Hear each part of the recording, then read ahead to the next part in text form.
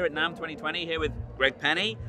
Greg, why don't you just tell us a little bit about yourself? So I am a producer, mixing engineer, immersive enthusiast, We like those. serial Atmos mixer. Mm-hmm. I think I'm probably up over 200 songs now. Wow. Which is good. Started with Elton's Rocket Man back a few years ago, and we've progressed forward through lots of different artists, including me going to the Vatican to record the Vatican choir inside the Sistine Chapel. Amazing. Capture it in Atmos and mix it in Atmos. Yep. Fabulous experience. Rolling Stones, Queen, Tears for Fears, more Elton.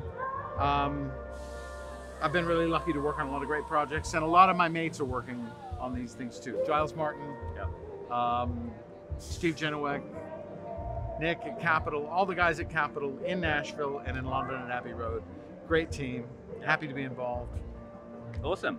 All right, so Rocket Man, let's talk about that. It's a track that everyone loves. Tell us how that came about.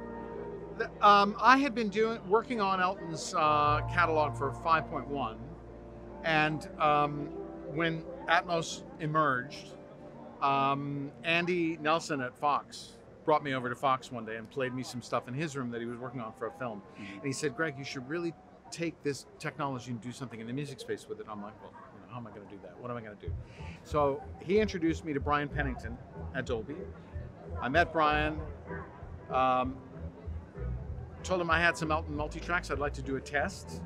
We went to Burbank to the Dolby room there, and he suggested we start with Rocket Man. So I give kudos to Brian for suggesting that.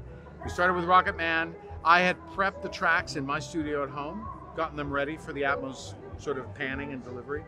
We did it all in one day, and the impact of that track, I think, over the years, people listening to Atmos, is wonderful. Just that stun gun effect, you know? I've got you, and then release after it's over, and everybody always goes, oh my God. And it's a great win for Elton too, because he's always encouraged the people that he collaborates with to do more, to do something new, to make it special, to bring it, bring it into the now. Yep. And when his team heard that, and when he eventually heard it, and other tracks that we've done of his, he said, I want my whole catalog done that way in Atmos. That's a big one. So, Right. And that's been keeping you busy. Yeah. So I'm in the middle of a ton of Elton stuff, Right.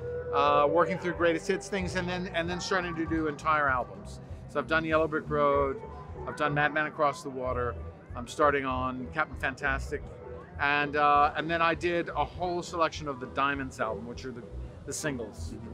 So there's a lot of Elton work to be done, and a lot more new things, because he'll be recording more.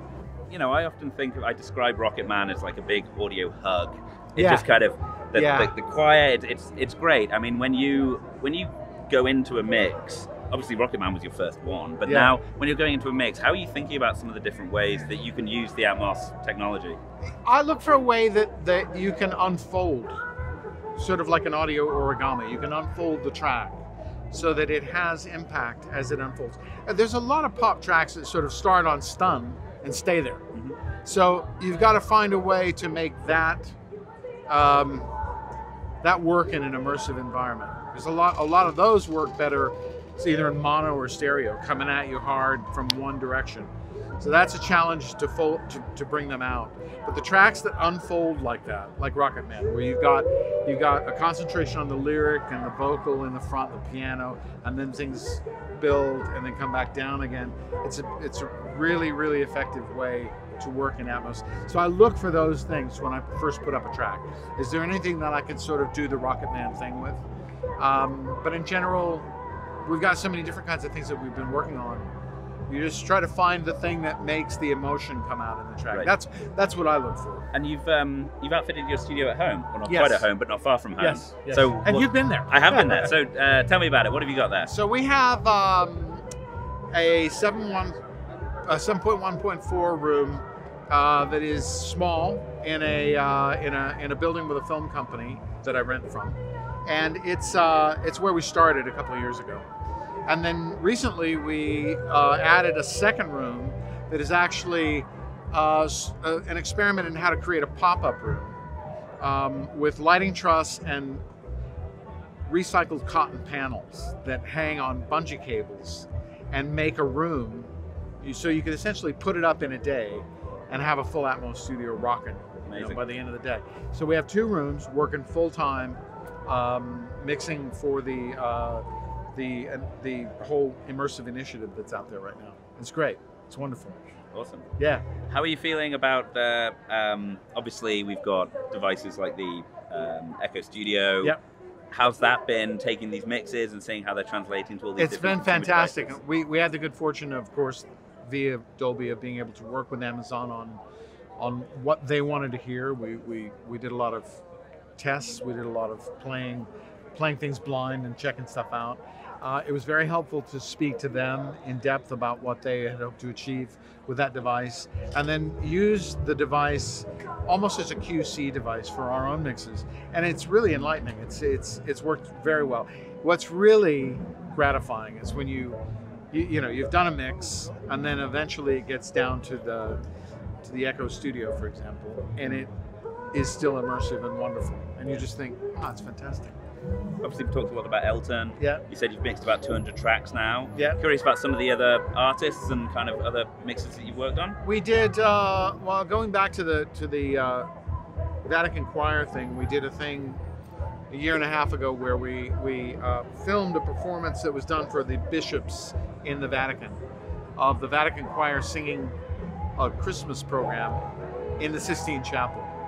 And we were lucky enough to have Cecilia Bartoli come in, the wonderful Italian mezzo-soprano, come in and be the soloist for one of the songs.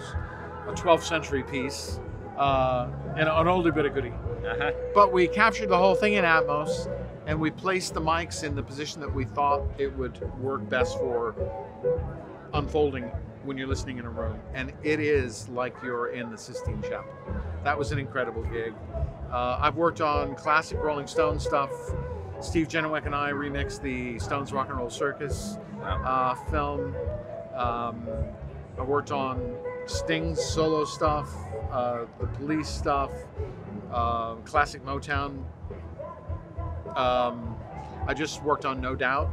Oh, cool. Fabulous. Yeah. In our second room, my son Felix is mixing now, and he's just done the entire Katy Perry Teenage Dream album for the 10th anniversary. And that's incredible. Been 10 years? Yeah. Wow. 10 years.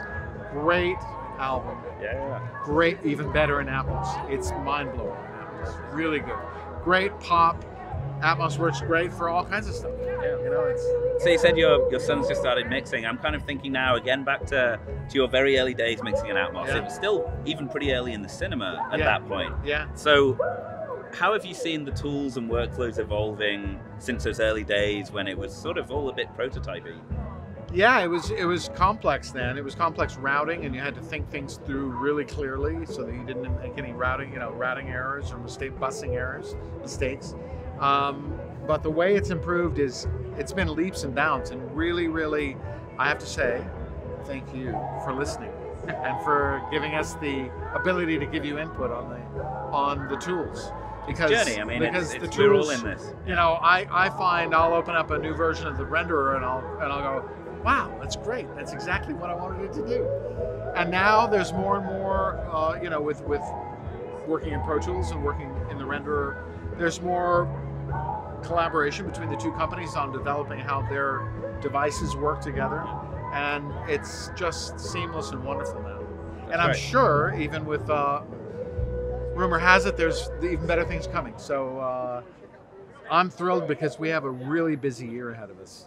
Obviously in your studio it's amazing, but then this is all about consumers and fans getting that experience. It is. When you're mixing, I mean, what is it you want the consumers to take away from these immersive mixes and this experience? That's a really good question, because it's sometimes you approach mixing as a technical endeavor.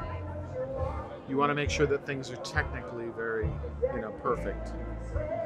But it's the emotional impact that you can achieve using Atmos, and that's apparent in Rocket Man.